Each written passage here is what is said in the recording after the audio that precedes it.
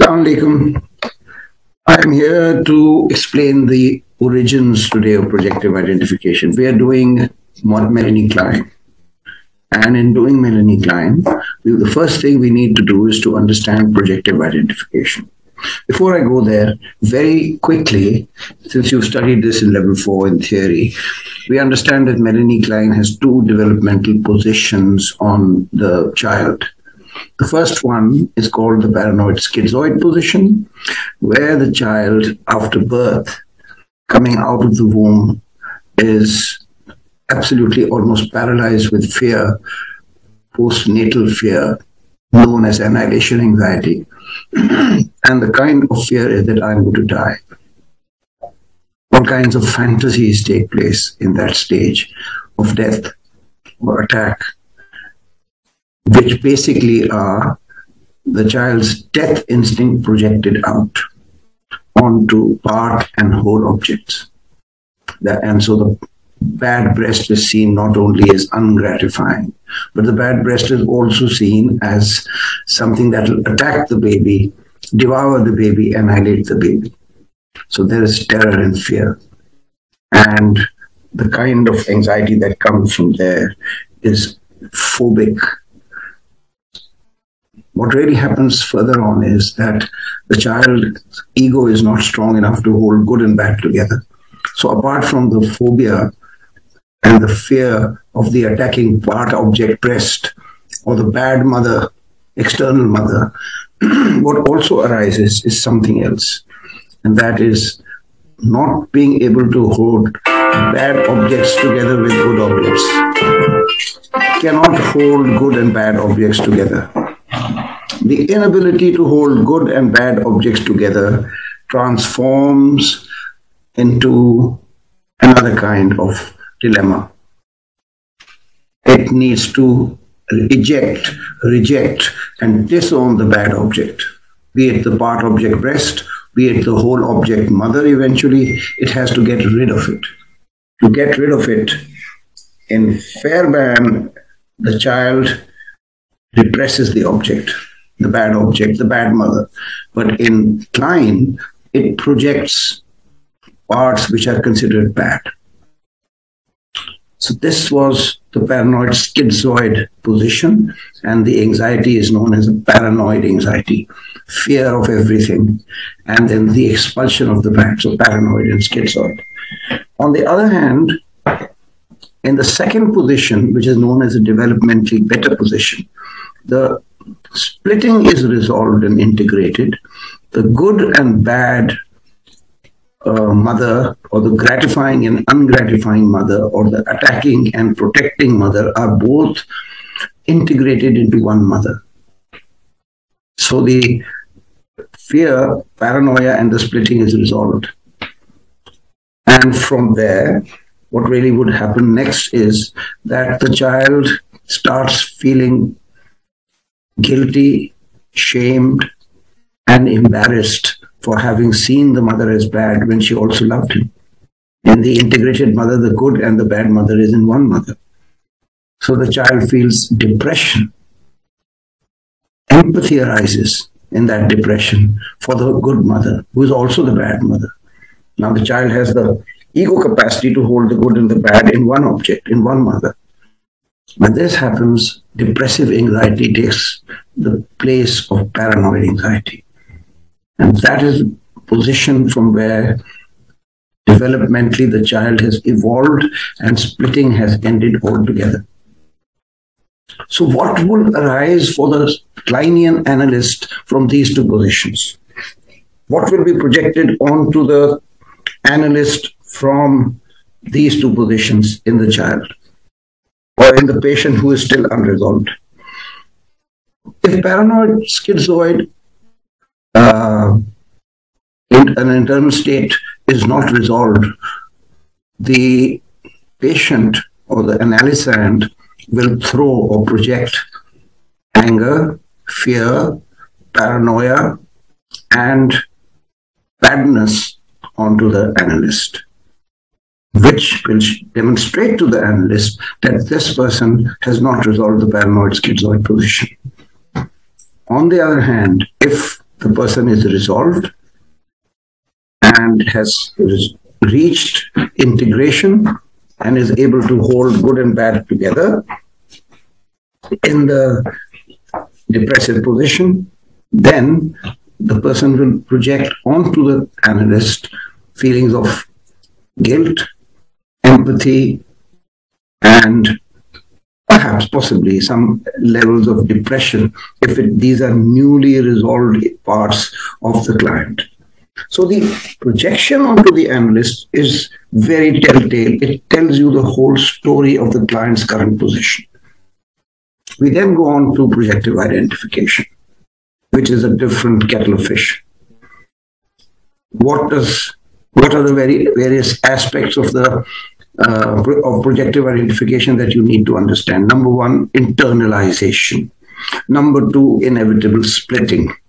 Number three, getting rid of the bad, because the person is in the paranoid schizoid position and cannot hold bad together with good in the same self or in the same object. So what happens with internalization is that the child internalizes the external mother and the external self into an internal mother and internal self.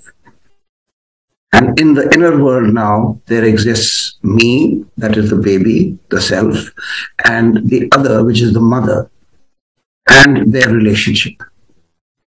Self, mother, and their relationship. Internal.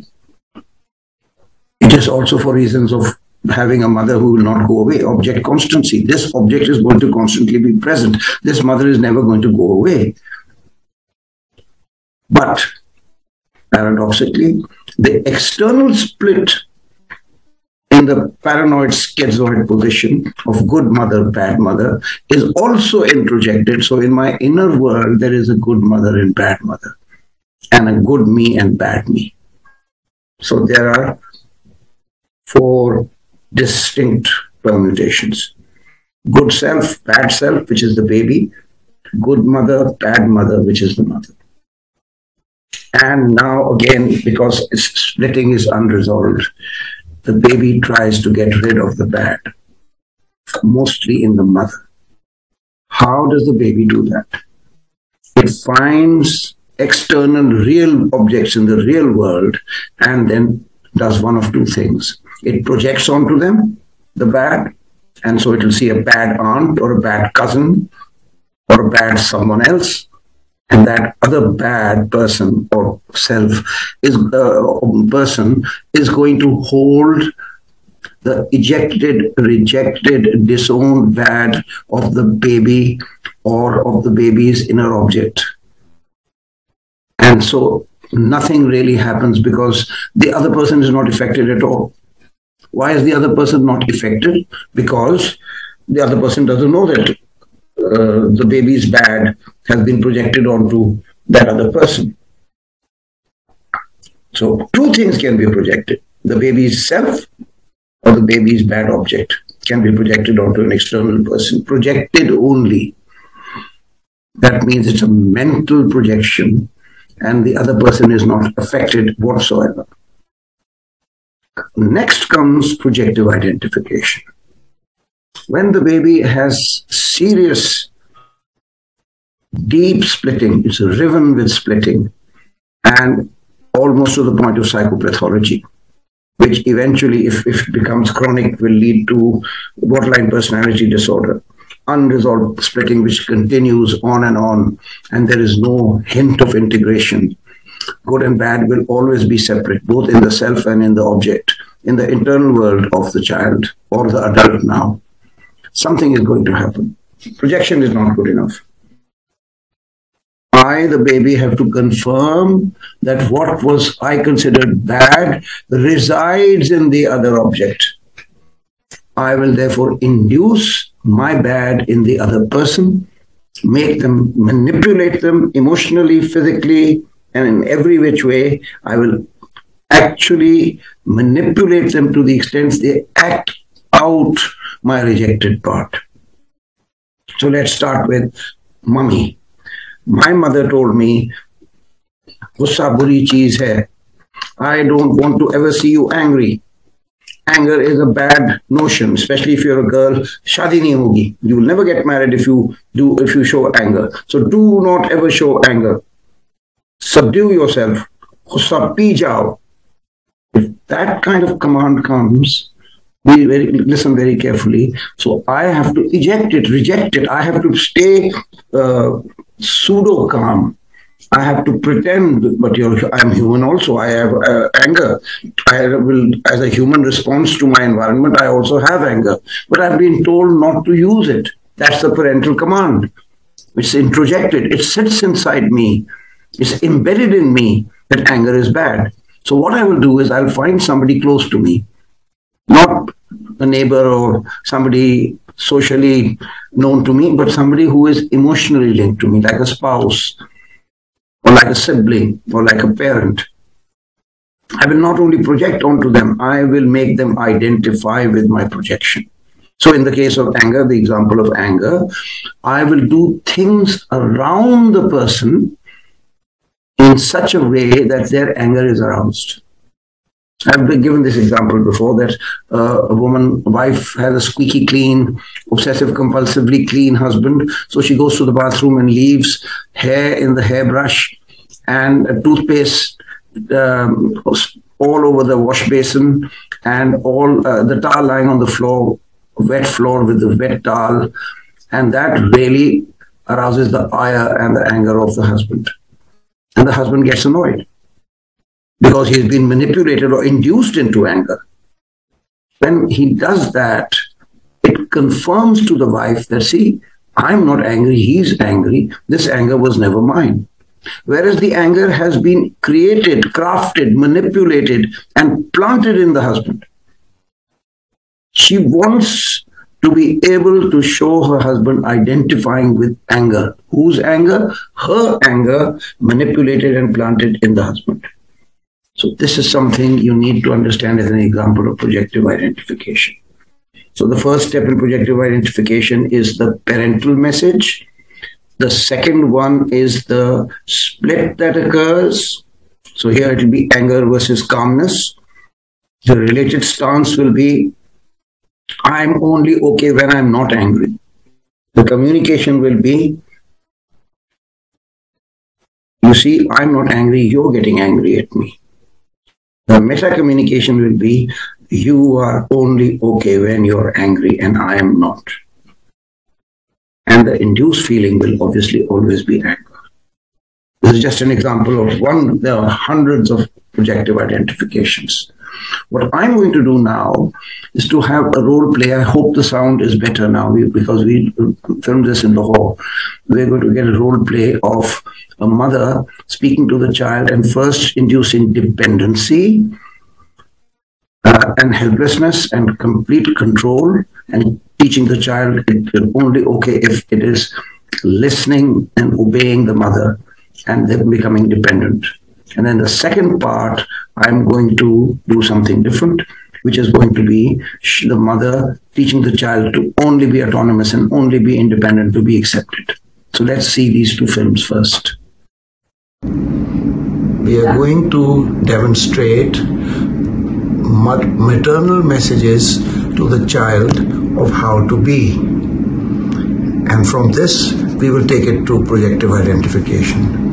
Here is the mother telling the daughter how she wants her to be, drumming it in so it's embedded as the right way to be and the only way to be. Beta, ye kya pehna hai aapne? Go change. Why are you wearing the dress that I put out for you? And why is your hair down? Tie your hair up.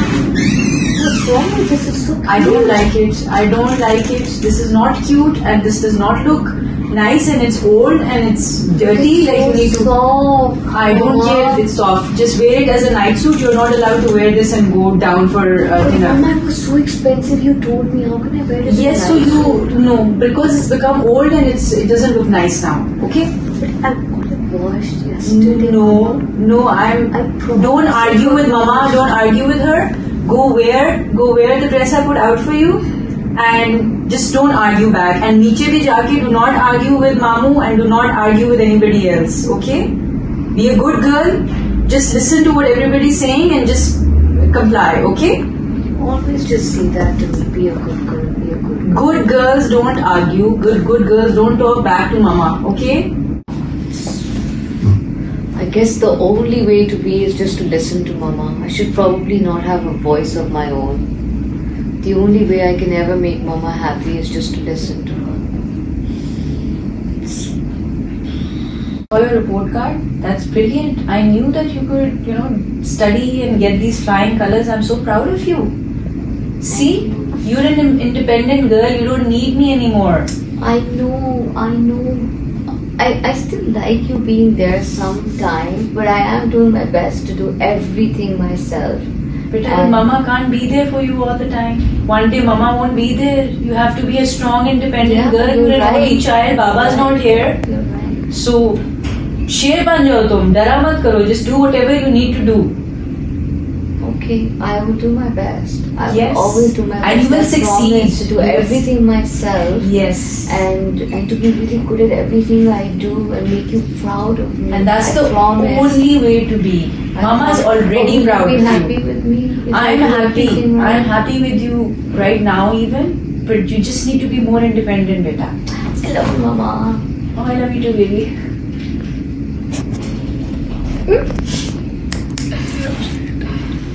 So, I guess the only way to exist in this world is to be self-sufficient, reliant, and there is no other way. So, I have to be in this world by myself, autonomous, surviving, and existing.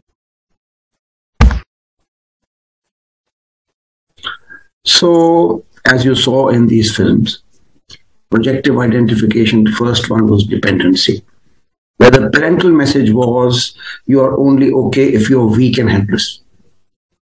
To be wanted and loved by me, the mother, be dependent or I won't be there for you. That was the message. So there was a split in the child.